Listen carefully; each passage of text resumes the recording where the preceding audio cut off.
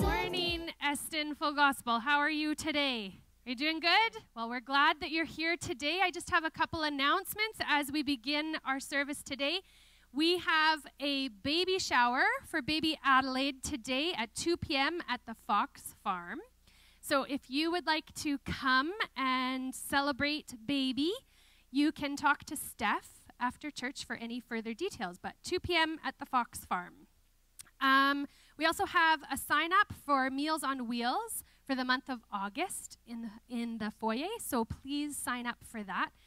And lastly, we want to say happy 21st birthday to Zach Fox. Happy birthday, Zach.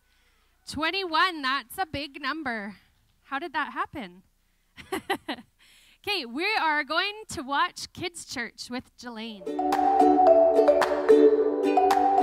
Hi, good morning. Thanks for joining me for Sunday school this morning. So last time we were together, we talked about how God keeps us safe when we're scared. And we talked about that big fiery furnace, right? It was a couple weeks ago. This week, we are going to talk about how God gives us what we need when we're scared, okay? So we're gonna read a quick little story with pictures and then read the other one from our Bible again, okay? So, this is Elijah. Elijah was thirsty and needed some water to drink. So God told Elijah to go to a woman in the next town for some water and food. So he went to the next town and he met the woman. And he asked her for some water and for some bread. She's picking up sticks. I don't know why. I guess maybe we'll find out. The woman told Elijah that she didn't have enough food left to make the bread. She only had enough for her and her son. Elijah told her, "Don't be afraid." He told her to make some bread first. God promised to take care of them. So the woman made the bread, as you saw in that last picture. The woman made some bread for Elijah. God gave Elijah the food he needed, and God gave the woman all the flour and oil she needed forever. God will give you what you need too. So God promised that he would provide for them, right? For Elijah, for food and water, and for the woman, for enough food to make the bread, right? And they both got what God promised them. So let's read it again in our Bibles here. And this story is found in 1 Kings chapter 17, and we're going to start in verse 8 all the way down to 16, okay? Then the Lord said to Elijah, "Go and live in the village near the city of Sidon. I have instructed a woman there to feed you." So he went there, and as he arrived at the gates of the village, he saw a widow gathering sticks, and he asked her, "Would you please bring me a little water in a cup?" As she was going to get it, he called to her, "Bring me a bite of bread, too." But she said, "I swear by the Lord your God that I don't have a single piece of bread in the house, and I have only a little handful of flour left in the jar and a little cooking oil in the bottom of the jug. I was just gathering sticks to cook this last meal, and then my son and I will die." So that's what the sticks were for, I guess. But Elijah said to her, "Don't be afraid. Go ahead and do just what you've said, but make a little bread for me first. Then use what's left to prepare a meal for yourself and your son. For this is what the Lord, the God of Israel, says. There will always be flour and olive oil left in your containers until the time when the Lord sends rain and the crops grow again." So she did as Elijah said, and she and Elijah and her family continued to eat for many days. There was always enough flour and olive oil left in the containers, just as the Lord had promised through Elijah. So God made well on his promises, right? So I think that's a really great story, right? Because she was ready to have her last meal with her son before they didn't have any food left and they would starve, right? Even though the woman was afraid that her and her family would starve, she still trusted God and obeyed what he said, right? She gave her very last food to a stranger, and God provided for the woman just like he said he would. God will provide for us too, right? When God asks us to do something that maybe we're a little bit afraid to do or nervous to do, He will give us what we need to get through it. So, one way to remember this story, and it's a good one, is by practicing our memory verse, right? So, I prayed to the Lord, and He answered me. He freed me from all my fears. That's in Psalm 34, verse 4. Now, nobody so far has told me that they're practicing their memory verse. So, I don't know if you're doing it unless you tell me. So let me know if you're practicing your memory verse. And at the end of this curriculum, I think there's 3 weeks left, I will get you a prize, okay? So you have 3 weeks to practice your memory verse and let me know, okay? So that's all I have for today. I will see you next week. Thanks for joining me. Nobody has practiced their memory verse yet. I hope next week that changes a little bit. Hey, Cooper girls. Holidays are over. Well, we want to welcome you to church today. And for kids, if you didn't already get the new coloring sheets, there's some new coloring sheets by the Sunday school room. You can get those. And they are about today's story that Jelaine shared with us. And we're going to open up our service in a word of prayer. Lord Jesus, we thank you today that we can be here as your body, worshiping in Eston. God, we pray that you would come and speak to us today, that as we open our hearts and pour them out to you, God, that you would visit us, that you would speak to us. We welcome you into this place and into our lives, Lord Jesus. We thank you that we can gather. We thank you that we can honor you, that your name would be made great today. In Jesus' name we pray. Amen. Amen. As we enter into worship, if you're going to sing, we would ask that you wear a mask. And Braden, thank you for leading us in worship today. I'll invite you to stand with us this morning as we worship.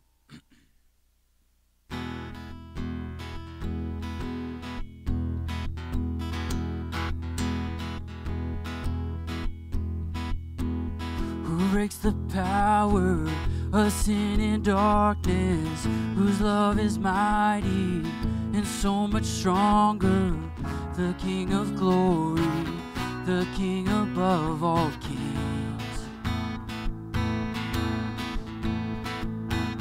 who shakes the whole earth with holy thunder, who leaves us breathless in awe and wonder, the King of glory, the King above all kings.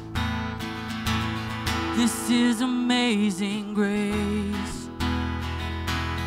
This is unfailing love, that you would take my place, that you would bear my cross. You laid down your life, that I would be set free. Oh, Jesus, I sing for all that you've done for me.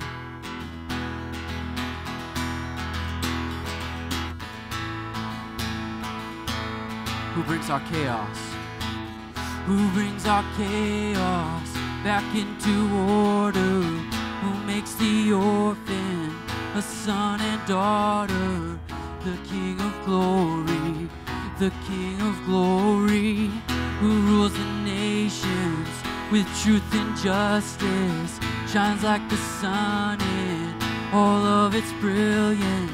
The King of glory, the King above all kings. This is amazing grace. This is unfailing love, that you would take my place,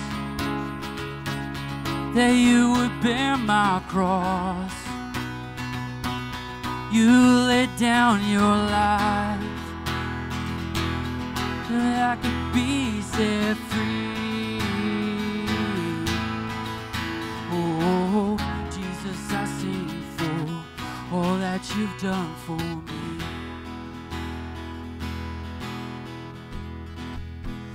Worthy is the Lamb who was slain.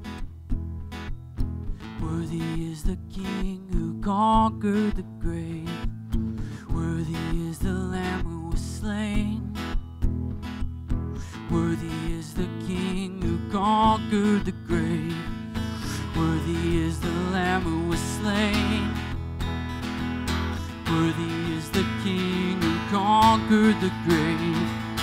Worthy is the Lamb who was slain. Worthy, worthy, worthy. This is amazing grace.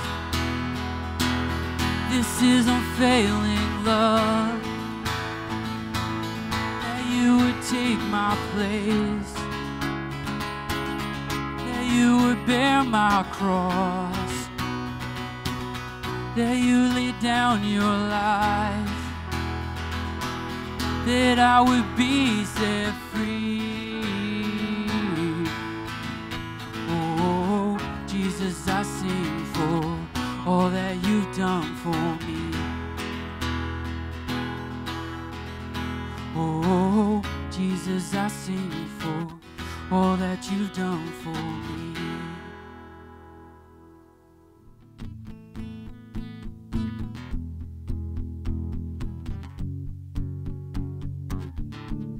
Blessed be your name. Blessed be your name in a land that is plentiful, where the streams of abundance flow. Blessed be your name. Blessed be your name when I'm found in the desert place. Though I walk through the wilderness, blessed be your name. Every blessing you pour out, I'll turn back to praise. When the darkness closes in, Lord, still I will say, blessed be the name of the Lord. Blessed be your name. Blessed be the name of the Lord. Blessed be your glorious name. Blessed be your name when the sun's shining down on me, when the world's all as it should be. Blessed be your name. Blessed be your name on the road marked with suffering. Though there's pain in the offering, blessed be your name. Every blessing you pour out, I'll turn back to praise. When the darkness closes in, Lord, still I will say, blessed be the name of the Lord. Blessed be your name. Blessed be the name of the Lord. Blessed be your glorious name. You give and take away. You give and take away. My heart will choose to say, Lord, blessed be your name.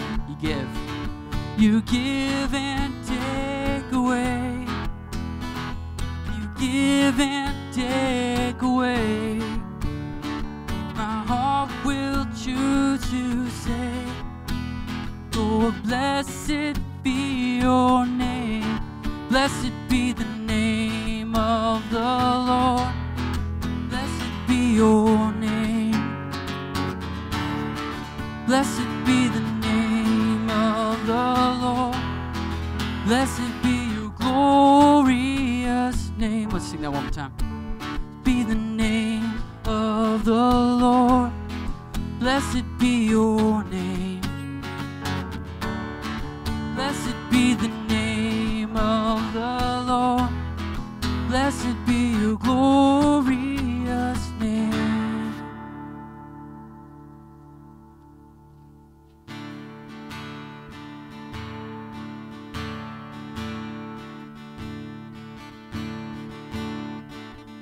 Everyone needs compassion, love that's never failing.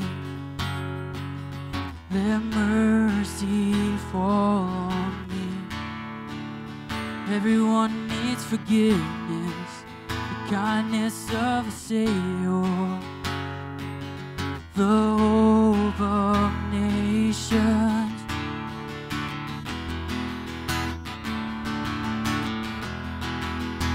Savior, He can move the mountains. My God is mighty to save. He is mighty to save. Forever, author of salvation. He rose and conquered the grave. Jesus conquered the grave. Take me as you find me, all my fears and failures. Fill my life again. Give my life to follow everything I believe in. Now I surrender.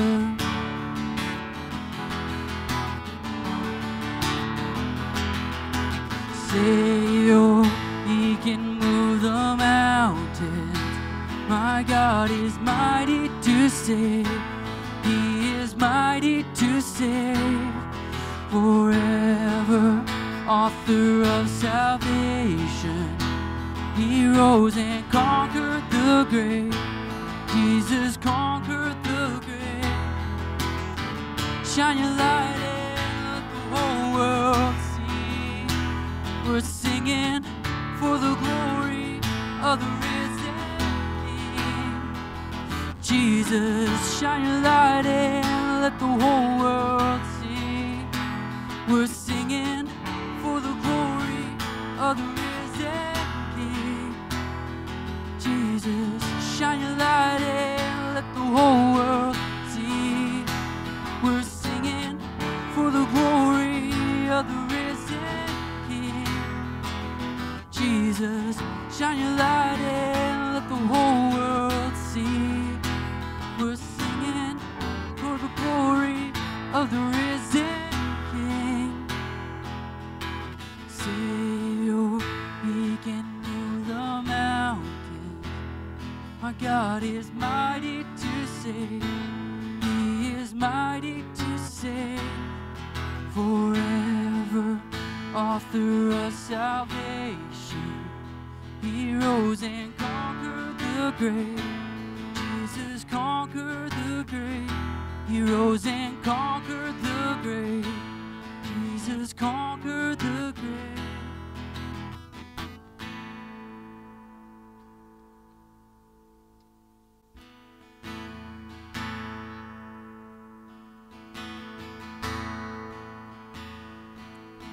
The splendor of the King, clothed in majesty. Let all the earth rejoice. Let all the earth rejoice. He wraps Himself in light, and darkness tries to hide, trembles at His voice, trembles at His voice. And how great is our God? Sing with me, how great is our God? All will see how great and how great is our God.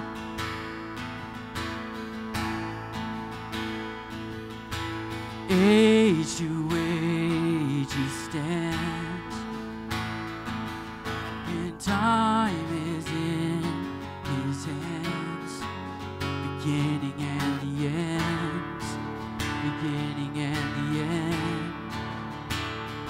The Godhead three in one.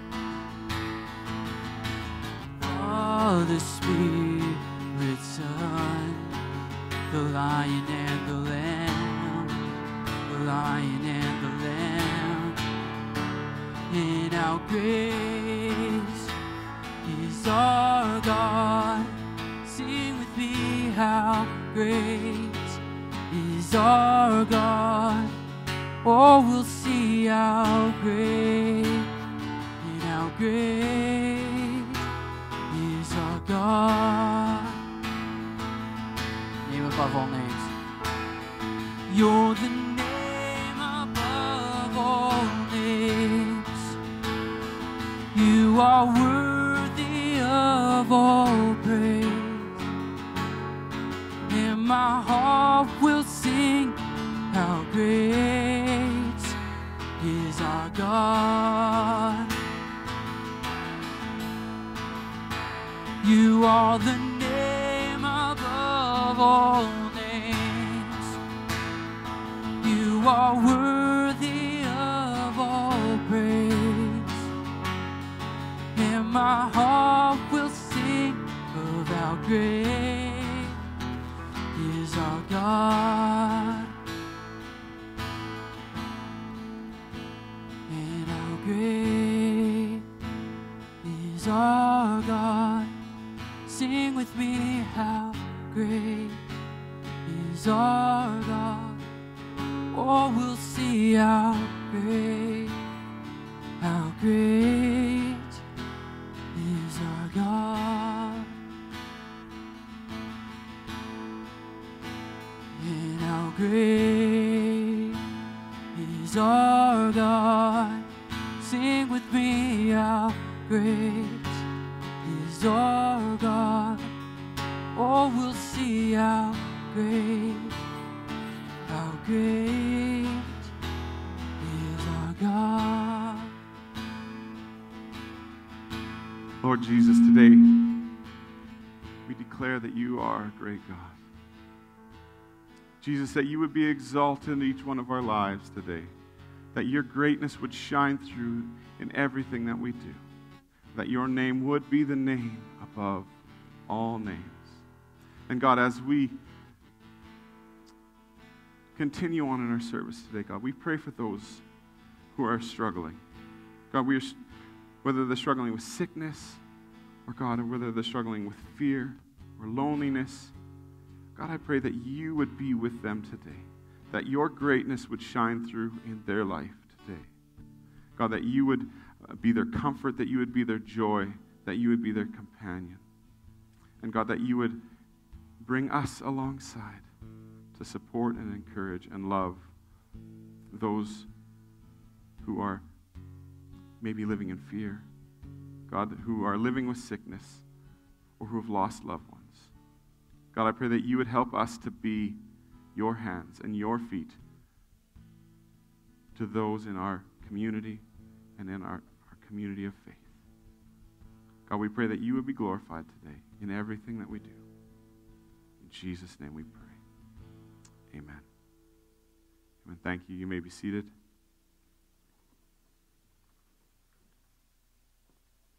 Thank you, worship team.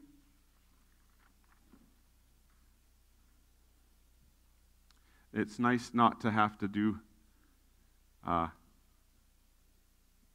as well as preach.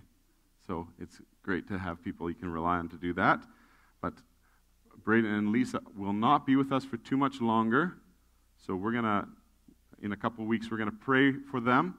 They're doing Braden's internship in BC. Shucks. But we want to make sure that we bless them as they go. They've been a blessing to us. So today I want to talk to you a little bit about, well, not about parties. We're not talking about parties. But about, maybe having a dinner party.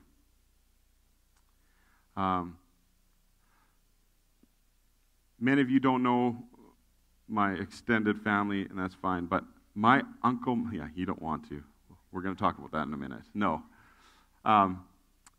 My dad's youngest sibling, his name is Myron. So my Uncle Myron is everyone's favorite guest.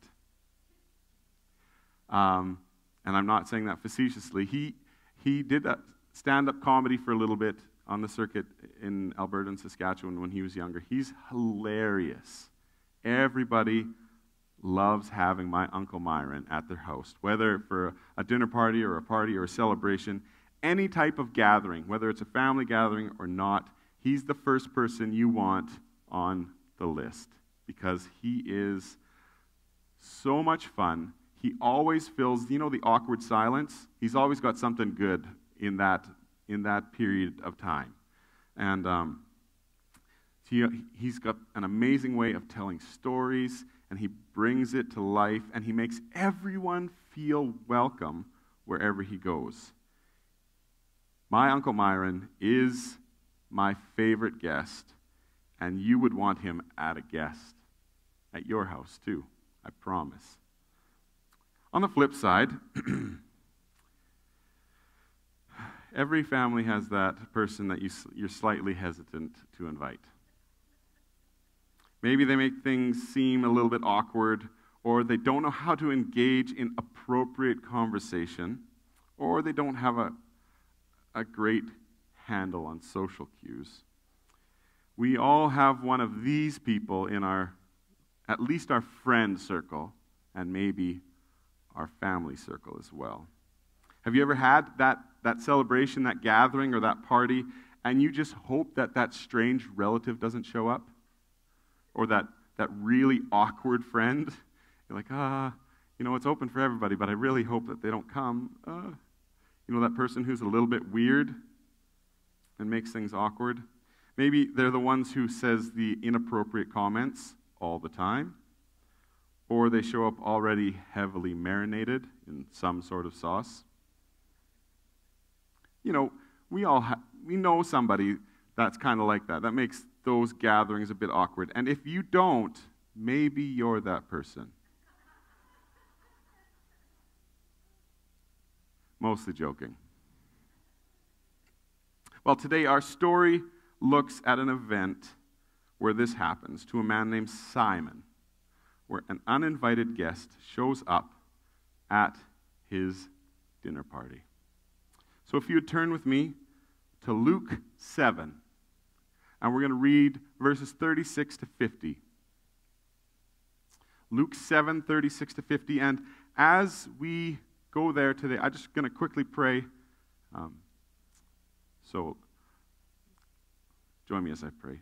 Lord Jesus, I pray that you would have something for each one of us today, myself included, that you would speak to me, to us, and that any words that I say that might be distracting or take away from what you're trying to speak to us would just fall by the wayside, and that you would shine through. In Jesus' name, amen. So we're looking in Luke 7. Last week I looked at Luke 17. I've got a thing with sevens, I guess.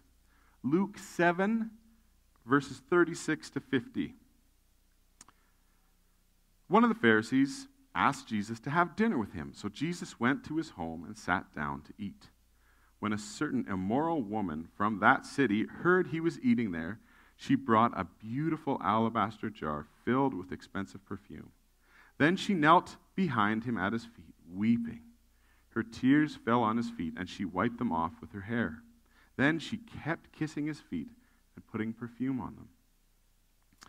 When the Pharisee who had invited him saw this, he said to himself, "If this man were a prophet, he would know what kind of woman is touching him. She's a sinner." Then Jesus answered his thoughts. "Simon," he said to the Pharisee, "I have something to say to you." "Go ahead, teacher," Simon replied. Then Jesus told him this story. A man loaned money to two people, 500 pieces of silver to one, and 50 pieces to the other, but neither of them could repay him. So he kindly forgave them both, canceling their debts. Who do you suppose loved him more after that? Simon answered, I suppose the one whom he canceled the larger debt. That's right, Jesus said. Then he turned to the woman and said to Simon, look at this woman kneeling here. When I entered your home, you didn't offer me water to wash the dust from my feet, but she has washed them with her tears and wiped them with her hair. You didn't greet me with a kiss, but from the time I first came in, she has not stopped kissing my feet. You neglected the courtesy of olive oil to anoint my head, but she has anointed my feet with rare perfume. I tell you, her sins, and they are many, have been forgiven. So she has shown much love. But a person who is forgiven little shows only little love. Then Jesus said to the woman, your sins are forgiven. The men at the table said among themselves, who is this man that he goes around forgiving sins? And then Jesus said to the woman, your faith has saved you. Go in peace. So this week as I was going over this passage, I read it a number of times, and it had been highlighted to me a couple times last week as I was just reading through Scripture and different things like that.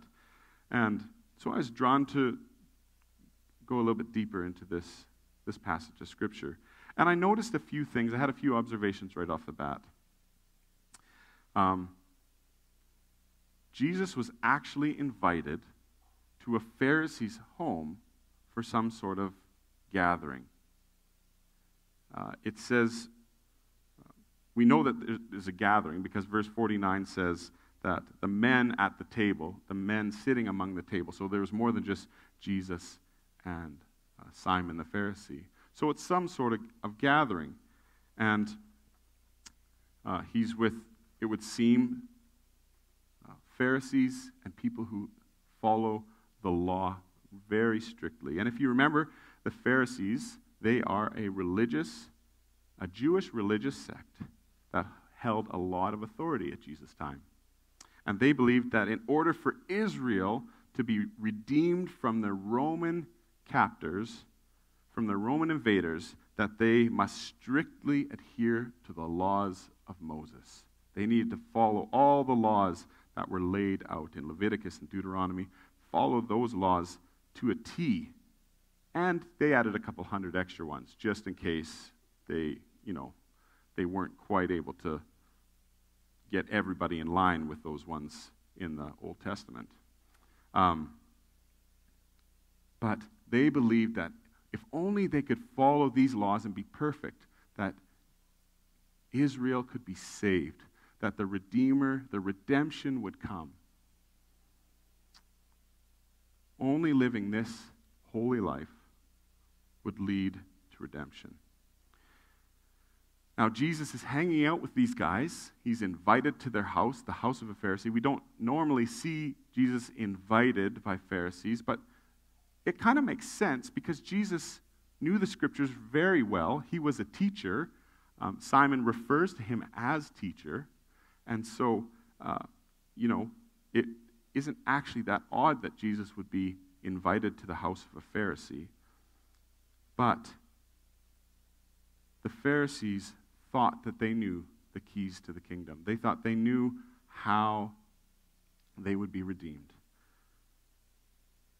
But Jesus was the only one who knew that. The Pharisees were only striving by doing good works and keeping the law.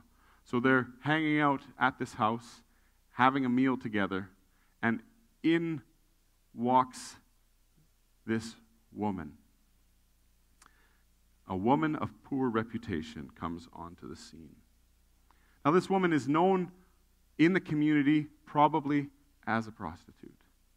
And she has made her living by being a prostitute, and she is very well known in her city, in her neighborhood. And some people have speculated that maybe this woman is Mary Magdalene. I don't know if that's true. Just in reading some things, I won't get into it, but Gregory the Great name, is actually the one who kind of started this theory off, and he wasn't around when this story was written, so he just kind of made an assumption. But if you read in chapter 8, Mary Magdalene is actually named in verse 3. So this unnamed woman probably isn't Mary Magdalene, and that's the way we'll drive today.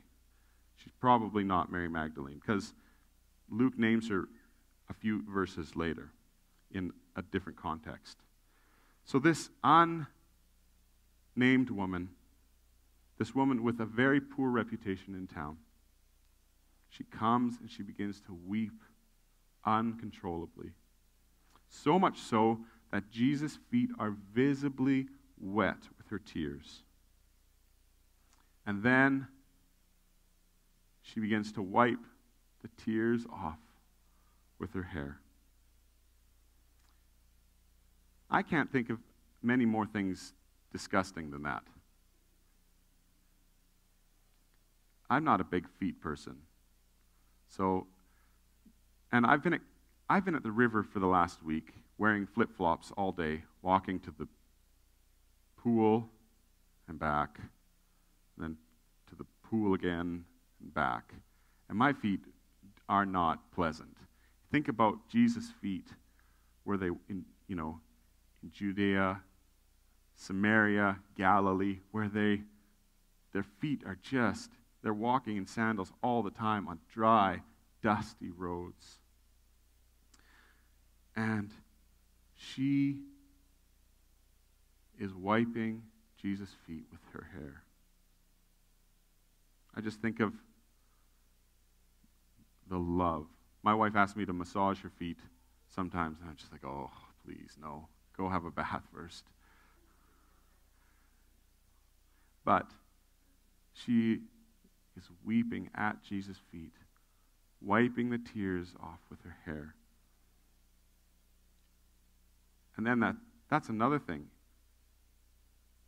I'm glad I don't have long hair to do that.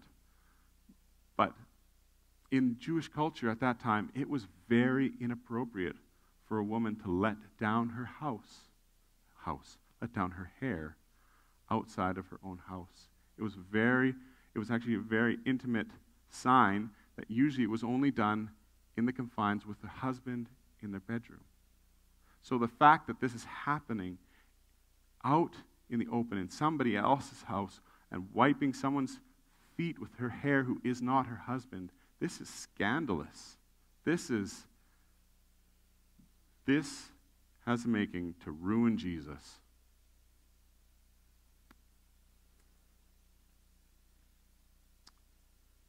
And not only was she wiping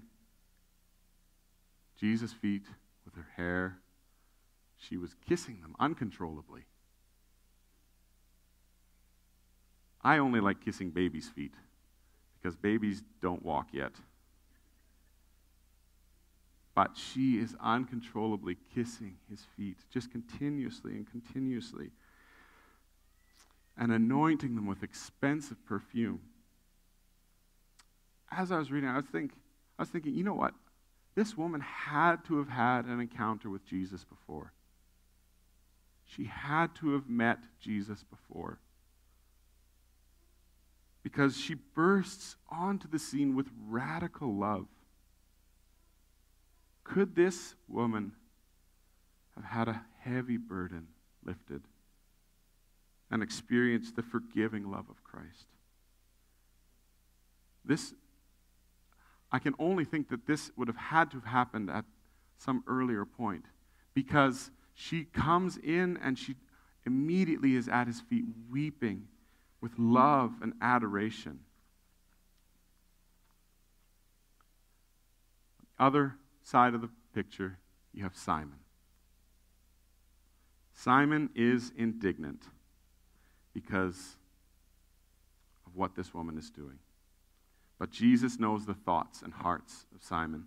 Simon questions in his heart who Jesus is. He calls him teacher, but he's questioning I don't know if this guy really is who people think he is. He says in verse 39, he thinks, if this man were a prophet, he would know the kind of woman who is touching him. She is a sinner.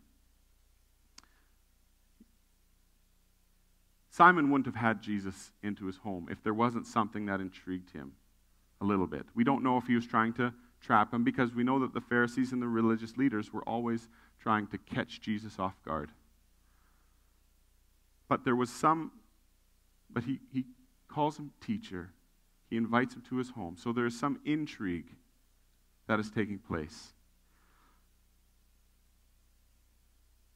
But Simon is so blinded by trying to live rightly that there's little to no forgiveness or gratitude in his heart.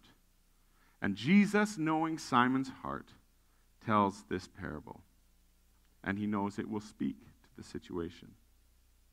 I'll just quickly tell it again. Then Jesus told a story. A man loaned money to two people, 500 pieces of silver to one, and 500 pieces to the other. But neither of them could repay him, so he kindly forgave them both, canceling their debts. Who do you suppose loved him more after that? 500 pieces of silver, maybe in your translation of the Bible it says denarii. 500 denarii was equivalent to about 20 months' wages. 50 pieces of silver, 50 denarii, was equivalent to about 2 months' wages. I can do math. Actually, I read it. But both of these amounts were debts that these men could not pay. It didn't matter if it was little or great. Neither man could pay what they owed. It would have been impossible for them to pay that back. But because of the benevolence of their creditor, they were both freed from the bondage of trying to pay back what they owed. I love what it says in verse 42. So he kindly forgave them both, canceling their debts. Both debtors had been kindly forgiven in this story. And Jesus asks Simon, who will love their creditor more? Which one do you think? Which one is going to love their creditor more? The one with 50 or the one with 500? And Simon points out the one who had the bigger debt would probably love the creditor more. Jesus then points out something that is taking place right in front of them. He stops and turns the parable into something that is happening right now, that is a teaching moment. And Jesus does that with all of his parables. They're always teaching moments. And we don't always understand them, and the disciples didn't always understand the parables. But right then and there, Jesus points out what is going on in the house of Simon. Jesus points out the lack of gratitude and honor shown to him by his host, and the love showered upon him by this sinner. Remember, Jesus is an invited guest to Simon's. It's not like Jesus just showed up. Jesus wasn't the uninvited guest.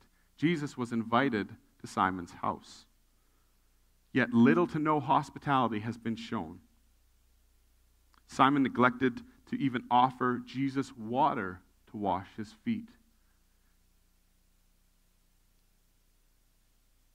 There's some customary things that we don't do in Canada. We don't wash each other's feet very often.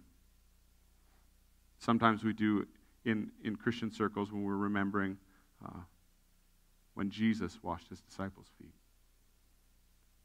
But this was something that took place on a regular basis. And if you were invited into someone's home, that was something you made sure that there was water provided so that they could wash their feet, or someone would come and wash their feet. And Simon provided no such hospitality at all. Simon neglected even to offer water to Jesus for him to wash his own feet, which would have been customary. Yet, this sinner, this woman, has washed Christ's feet with her tears and wiped them with her hair. We don't normally greet each other with kisses. Some cultures do. We don't. And especially not now with everything that's going on. I guess we could kiss with masks on. That would be weird. Actually, I kissed Kasia with a mask on, right? It's weird. Anyways. But we don't normally greet each other with a kiss. Some people do. And it's always a little bit weird, right? Oh, they kissed me. That's different. But it was customary in those days. And again, if you were an invited guest, that would be something that would be expected. And so Simon does not even greet Jesus with a kiss. Customary for a guest entering your home. Yet here, this woman, this sinner, as Simon would say, has not stopped kissing Christ's feet. And when you entered a home in the Middle East, something such as olive oil would be provided for you to use on your head to help you feel refreshed. And that would be a minimal requirement for a guest entering your home. Maybe even for someone who is uninvited. But this was not even provided by Simon. Yet this woman has anointed Christ's feet, not his head, but his feet.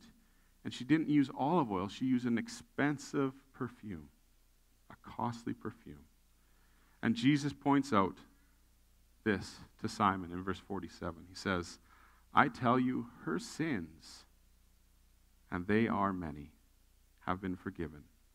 So she has shown me much love.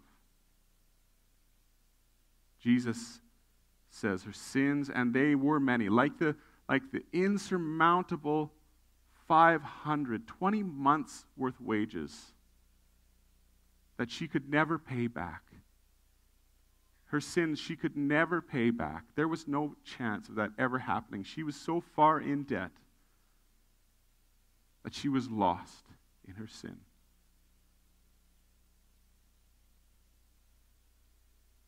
She has been forgiven, and so she has shown me much love. But a person who is forgiven little shows only little love. I love that Jesus doesn't linger on Simon's lack of hospitality.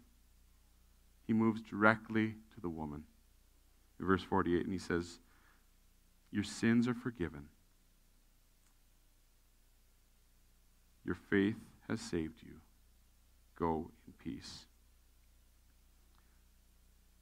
So as I was reading this week and reflecting on what this means for how do you preach this on Sunday morning and what does this mean for my life, I thought, sometimes we lose sight of the forgiveness that Jesus has for all of us, big or small. I have to check my heart on a regular basis.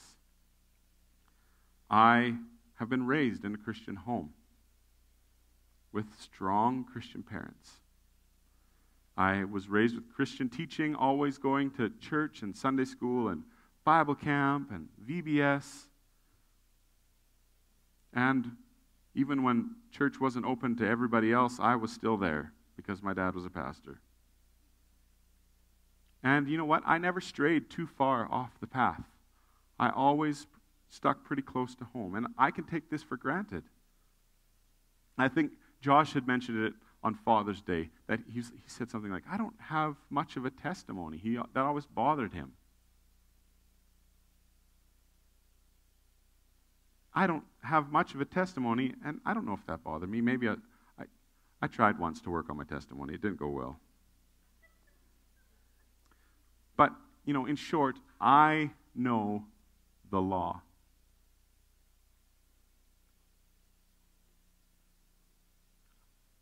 I could be just like Simon. I know the scriptures. I know what's right, and I know what's wrong.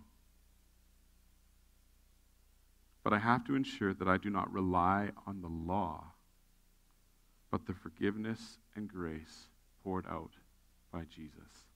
See, I've had an encounter with the living God, and I need to make sure that that changes me every single day. But I can become like Simon. My dad, on the other hand, he was saved out of a life of destruction.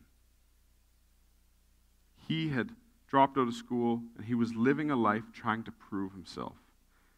He was caught up in drugs and alcohol, and, he was headed for prison. He was headed for a life that might have looked similar to this unnamed woman. And then my dad had a radical encounter with Jesus. And that night, he was instantly set free, and he felt forgiveness and love. My dad understands what it means to be forgiven for much. And when my dad goes to different places and he's telling people about Jesus, he becomes alive because he knows that the debt that he owed, he couldn't pay. He would never be able to repay. But Jesus kindly forgave that and reached out to him. And I need to remember that Jesus kindly reached out to me. And Jesus kindly reached out to each one of you and forgave that debt. Each one of us has been forgiven from a so-called life of sin or not. We've all been forgiven, and we each have the opportunity to be forgiven today, if it's much or little. I have a friend who pastors the Victory Church in Saskatoon, and their slogan is "No perfect people." I like that, because each one of us is on a level playing field. Romans 3:23 puts it this way: "For all have sinned, we all fall short of God's glorious standard." Eugene Peterson in The Message puts it like this. He says, "Since we've compiled a long and sorry record as sinners, both us and them, and proved that we are utterly incapable of living the glorious lives God wills for us, God did it for us. Out of sheer generosity, he put us in right standing with himself." I love that. Out of sheer generosity. It's that kindness that the creditor had for his debtors. Where are our hearts at today? Today, maybe you are or were like the debtor who owed 500 denarii. Or maybe you're like the one who owed 50. Jesus in Matthew 11:27 says, "Come to me, all you who are weary and carry heavy burdens, and I will give you rest." The best part about this story is that there is forgiveness for both. And how are we going to respond to Jesus today? I pray that each one of us would respond the same way as the unnamed woman in this story. That we would respond to Jesus in worship and adoration with our hearts full of love for what he did for us. It's easy to sometimes forget. I do. It's easy to forget what Christ has done for us. Not to forget, but just to live not fully remembering. And so today, my prayer is that each one of us would remember how Christ kindly paid our debt, and out of his sheer generosity, put us in right standing with God. I don't normally read prayers because sometimes I find them a little bit rote and hard. But I found this prayer this week. So as I close today, listen to the words of this prayer. And if they resonate with you, I pray that the Holy Spirit would just speak to us today. Lord Jesus, I show up in this story in many places. I'm Simon, the self-righteous Pharisee. Too often I look at people through the lens of criticism and quick judgment, especially if their actions hurt, irritate, or inconvenience me, or if their sins are simply different than mine. I grieve this, Lord. Forgive me for my arrogance and self-righteousness. That is not who I want to be. I'm also this broken woman at your feet. My sins are just as ugly and numerous as hers, just not as public or notorious. I honestly believe this, but by your Holy Spirit, convince me even more that it is true. My creed is that you've forgiven all of my sins, past, present, and future, for which I give you praise. But Jesus, help me to live out what I believe each and every day. Jesus, help me, change me, and free me. I want a heart of humility, gratitude, and love for you, like I see in this woman. Lord, I want to forgive others quicker and from the heart, just as you've forgiven us. I want to love you much more today than I currently do. You love us more than we could possibly imagine or hope. Grant me grace, Lord Jesus, especially for the people who have brought me the biggest hurt, shame, and pain. And today, Lord, as we move from this place and go home, that we would understand to a greater degree how you saved us. And God, that we would come to you in love and adoration. And in front of everybody, that we would show that gratitude for what you have done for us. That we would lay our lives down at your feet. That we would pour ourselves out at your feet, just like this lady poured out that expensive, costly perfume. And that we would understand what it means to be forgiven each and every day. God, help me to not just believe that I'm doing right, therefore I am right. But Lord, help me to live out what I believe and live out what you did for me each and every day. So Lord Jesus, as we leave this place, we pray that you would be glorified in our lives, that you would be exalted, and that as we go from here, we would go proclaiming your goodness to those around us. Bless us as we go. In Jesus' name we pray. Amen. Amen. Thank you for being with us today. It is great to be able to get together like this. Next week, we have a guest speaker, Dan McNaughton, who is our district